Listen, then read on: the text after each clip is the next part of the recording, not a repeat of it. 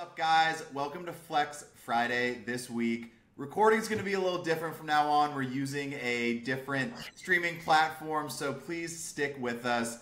We got Andy in the flesh this week, though. We don't just have Andy's voice. So, Andy, welcome back in, man. It's nice to see your face on the screen. Thanks, man. It is nice to be out of the Alaskan wilderness, though I will say I think the sea breeze and the crisp air and the grunting bears just, helped bring the fantasy football juices to fruition that I had. So hopefully down in New Mexico, Colorado, the winds moving through the canyons will do the same this week. We'll find out. Yeah, I mean, sometimes being removed from, too much information helps. To be honest, with fantasy stuff, I remember when I first started playing, I used to listen to a bunch of stuff and do all these things, and now I've kind of minimized it down, and I've found I make better choices, to be honest. So, yeah. Yeah. Sometimes just listening to your gut. Like, the worst thing is you have a feeling to play a player and you don't do it and they go off on your bench. And there's something freeing about just, literally staying in a cabin with no internet for 5 nights in a row and not being able to shower and just being like, you know what? Who do I like for fantasy this week? Who's the guy? So, yeah. Yeah. So to kick this off, if you guys haven't been to the channel before, Andy and I are going to give you some flex players, a couple streamers to end the show with. But Andy's going to kick us off with a guy we both love a lot, and that's going to be Dontayvion Wicks, Andy's first flex player for the week. Yeah, he was, a big sleeper this offseason, got off to a slow start, which kind of expected with so many receiving options on this team. Obviously, Love going down doesn't help the passing game.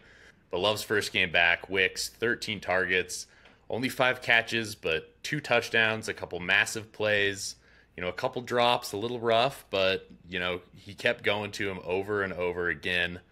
I think he'll get his chance again this week. Minnesota was first in pass defensive DVOA. This week they get the Rams, who are 31st against the pass, and especially are 31st against wide receiver twos, which... It's tough with the Packers wide receiving core, but it seems like Reed is definitely a guy you're going to play every week and a guy they're trying to get the ball.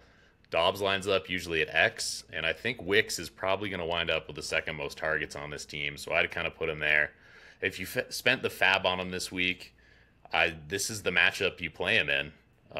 It's a great matchup, and yeah, if you picked him up, I think you're putting him in your lineup.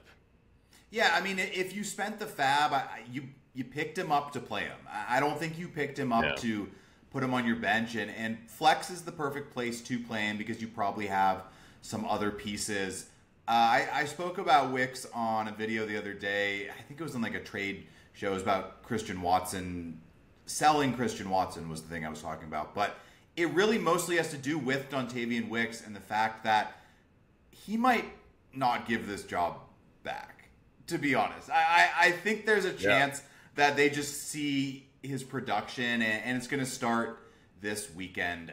So my first pick of the week, it's going to be DeAndre Swift, running back for the Bears. He basically stank for 3 straight weeks, finally had a good game last week, and I think it's going to continue again against Carolina this week, who is one of the easier teams to run the ball against statistically so far this season. What I noticed with Swift last week is I felt like for the first 3 weeks, he was really trying to bounce everything, and he was getting a little too fancy. Definitely put his head down a little more last week, but also the Chicago offense is just improving. They have a rookie quarterback, and there's going to be some growing pains to kind of get everything moving, but it clicked a little more last week. I'd assume against Carolina, it's a better matchup. I'm going to ride the hot hand with Swift from last week and go back to him this week in my lineup. Yeah, I agree with that. The Panthers not as historically bad as they were last year, where they were just the worst team in the league against the run, but still very bad this year. It's a great matchup for him. And yeah, I did agree with everything you said there. So, which sucks because I hate waiting to play him. You probably still have him on your team, and you've been sitting there watching him a couple weeks, and now's the time. There's 4 teams on bye. There's a lot of players on bye. Lions, Eagles, there are plenty of starters out, and if you're looking to fill someone in, I think Swift's a guy. Going back to Andy, he's going wide receiver Coleman, Andy, what about him do you like this week? Well, I like the fact that there is probably not going to be a Khalil Shakir out there.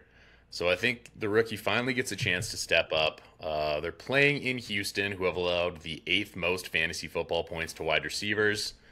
47.5 point over under should be a high scoring game. Texans fourth in DVOA versus the run. So I'm obviously still playing James Cook, but I think it's going to be a little tougher sledding for him on the ground, and Josh Allen's going to have to sling it a little bit. At least that's the hope, that this should be a good, fun game. And I think this is the time where he really gets his chance and gets to step up. And, it can take a while for rookies to get going. We've seen it with a lot of rookies this year. Obviously, Malik Neighbors figured it out pretty quick game two. There's some other guys who figured it out faster, but I think Coleman gets his shot, and this is, a matchup where I want to start him. Yeah, I mean, the situation for this week specifically, if Shakir sits, this is a good game for him to step up in a time that they're going to need to probably throw the ball against the Texans, even though they're going to run the ball successfully, like you said. This is definitely an upside play. I would say, Coleman last week, watching the game, he had a couple back shoulder throws that he did catch and convert with Josh Allen. I kind of compared him to Gabe Davis the other day, which I don't love, but Gabe Davis had productive games, right? And it's kind of this ebb and flow where it's like, what you're getting into when you're playing these deep threat wide receivers with Josh Allen is like, it could be 102 touchdowns, and it could look a little worse, but Andy likes the matchup this week, and so we're going to roll with it. Going another wide receiver and another rookie wide receiver, we're going to go Brian Thomas of the Jags. Jaguars 0-4. It's looked just absolutely disgusting. I do think this might be the matchup for them to get their win. They're going up against Indy. Caleb Williams looked like a superstar against Indy a couple weeks ago. He threw for so many yards and all the receivers went off. I think you can throw against Indy. I'm curious to see how this game plays out, if it's Flacco or Richardson. But in general, Brian Thomas has been pretty good. He's had a little slow streak for a couple games, but he started hot, and he had a good game last week. And I think the Jaguars' passing offense specifically, I'm not going to talk about their running offense. I feel a lot more sketched out about that. But I do think their passing offense is starting to click a little more. And I'm going with the upside play of Brian Thomas this week.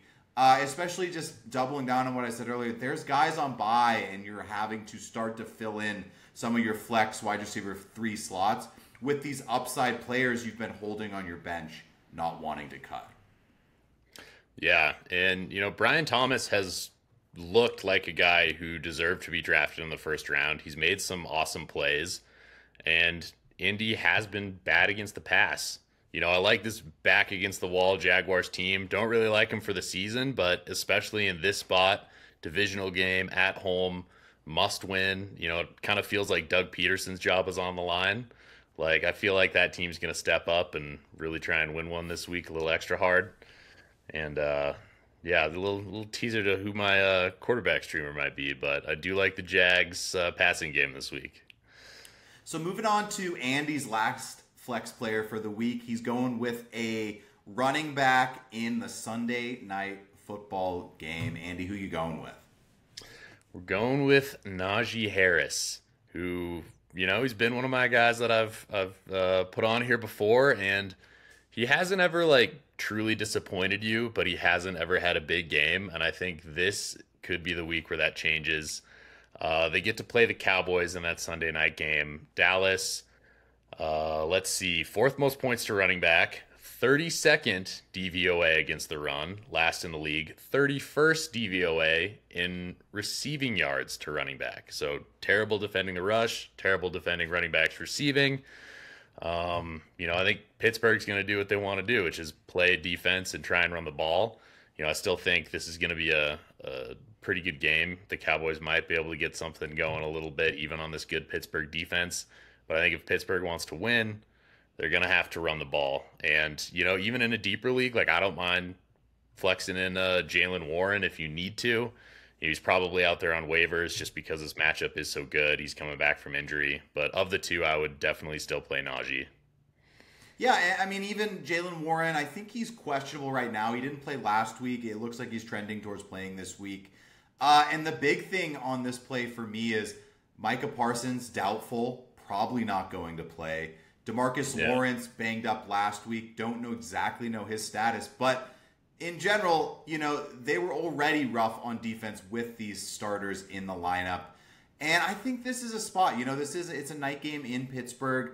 I think they're going to play this pretty safe and just try to kind of out-Steeler the Cowboys, kind of when it comes down to it, and that's going to go through Najee Harris. So the last flex player for the week, I'm going with a running back, Jerome Ford.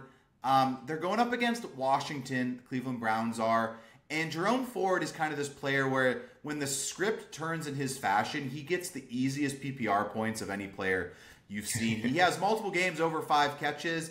I think he's an okay runner. I don't think he's excellent as a just pure rusher, but he is their third down back. He's their hurry-up offense back. And the Browns are going up against Washington, who has a very big over-under for their total score. And also Washington has just been on fire, so I think the Browns are going to have to throw the ball to stay in this matchup. And so for me, I think this is one of those Jerome Ford weeks.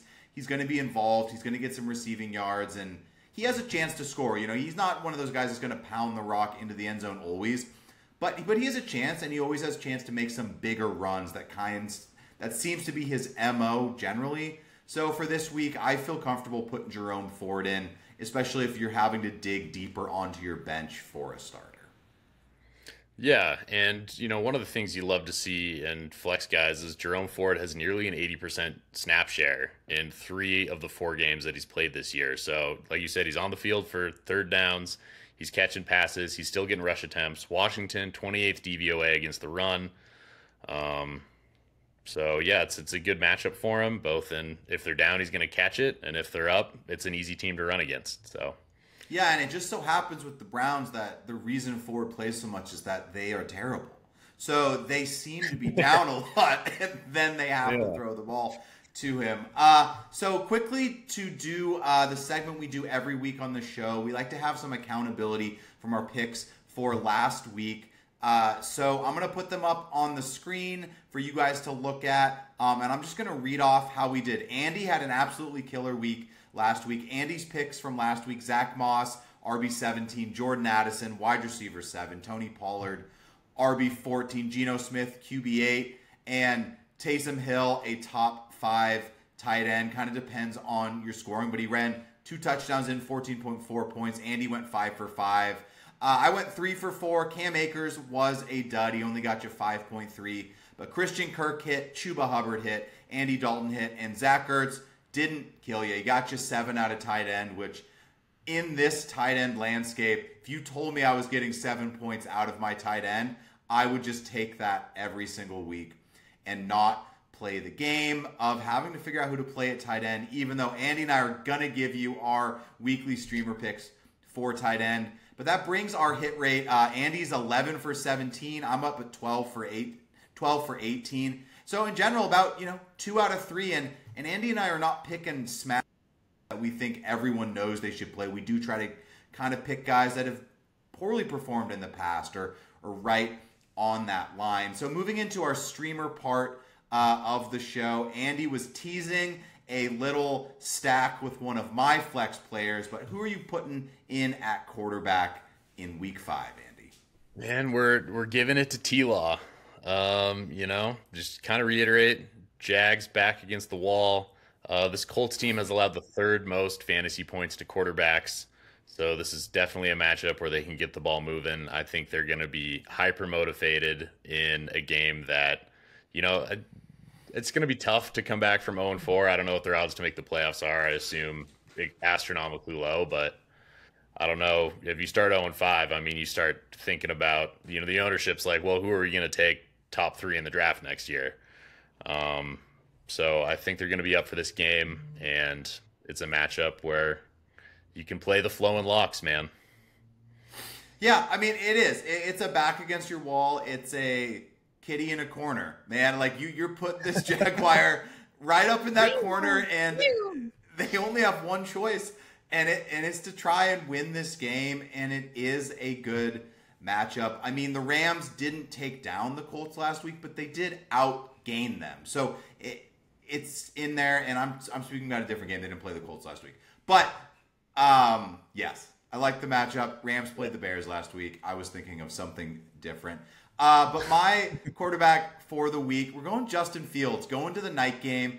Justin Fields looked great last week. I love what he's doing on the ground so far. I had a stat from, this was about a week ago, but Fields ran a bunch last week, so this still stays true. And what that is, and it's actually a little deceiving, and I think it would surprise a lot of you guys in that Justin Fields is actually running more rushing attempts per game this year with the Steelers than he did with the Bears last season, which just when you think back, I think we all thought he used to run so much with Chicago, and that's what really interested us in playing him as a quarterback. But he's actually running more attempts this year. He just has lacked some of those like really big runs that he had with Chicago. So he still does have the chance for those. But when it comes down to it, this dude is getting into the end zone on the ground, and he's looking safe and managing the game through the air. And for fantasy football, I think that's a pretty good combination if you're looking for a upside streamer on any given week. And with Andy's choice with one of his flex picks, we already talked about how the Dallas defense is super banged up. So I think Pittsburgh's going to put some points up. I mean, Pittsburgh putting points up is scoring in the 20s. They're not really one of these teams that's going to drop 35, 38 on you. But, you know, Justin Fields is going to be involved in a majority of those points being scored. So I feel good about putting Fields in as a flex streamer this week. No, for sure. You know, the Cowboys, especially with those guys out, you know, containing Fields, he's going to get his attempts on the ground. Just this entire Steelers run game, pound the rock. I love watching some good old-fashioned, old-school, hard-nosed, hard-hitting football. We run the ball, we play defense in Pittsburgh. Let's go.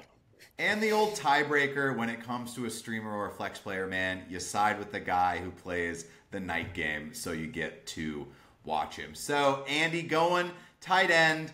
Tight end has just been so disgusting. So take any tight end pick with a grain of salt. But we're going to give you guys that are going to be sitting out on your waiver wire that have a chance to be usable or not kill you from the tight end position. Andy, who are you looking at this week? Going with Colby Parkinson this week. Tight end is gross. You know, if he's there, I might play Tucker Kraft over him, but he's taken in most leagues. So I'm going with the guy who's available in 75% of leagues. Green Bay, 8th most fantasy points given up to the tight end, 29th DVOA to the position. They have kind of struggled. They're getting Jair Alexander back this week is what it looks like. At least he's practicing today. And with the limited wide receiver options on the Rams, they're going to probably be throwing the ball somewhere. You know, Green Bay has been absolutely moving the ball, both through the run and the pass. Even, you know, they're 5th DVOA for their passing offense, and that's with 2 games of Malik Willis, where he really didn't have, especially in that first game he played, barely even had to pass the ball. So I think the Rams are going to be down. They're going to have to try and throw it. Good luck, man. It's tight ends in 2024. So good luck hitting that dart throw. Yeah, and you finally get one. You know, Andy nails it last week with Taysom Hill at the tight end position. This week, Taysom Hill cracked ribs. We don't know if he's playing again. It's just been that kind of year. For me, I'm going Tyler Conklin, playing in the old London game. 8:30 a.m. for me in Texas. Love watching the London game. For me, Tyler Conklin's had a couple good games with Aaron Rodgers, couple down games, going up against the Vikings, who are going to put some points up. Also, Vikings, one of the top 10 teams in zone coverage rates. So for me, I think that gives Tyler Conklin a chance to be involved in this offense. You know, I'm not guaranteeing he gets 9 catches for 90 yards and a touchdown. This is a streaming tight end who's probably sitting on your waiver wire, but I think there is some logic that could lean me to play Tyler Conklin if I'm having to pick someone up off a bye, or, you know, if I've been playing Dallas Goedert or something like that and I'm having to find someone on the waiver wire. I definitely mimic Andy's one. Another one would be Tucker Kraft for sure. But I think he's a little more well-known, and he already had such a big week that I feel like he got picked up already off waivers this week. But guys, thank you guys for tuning in. Hopefully the new recording setup works out. We're working through the kinks here, trying to figure out the best thing. And thanks, Andy, for joining us from his hotel room, man. It means so much. And we're trying to get you guys these picks. We're cruising. We had a great week last week. But, Andy, thanks for joining, brother. Thanks for having me, man. We will catch you guys next week for Flex Friday.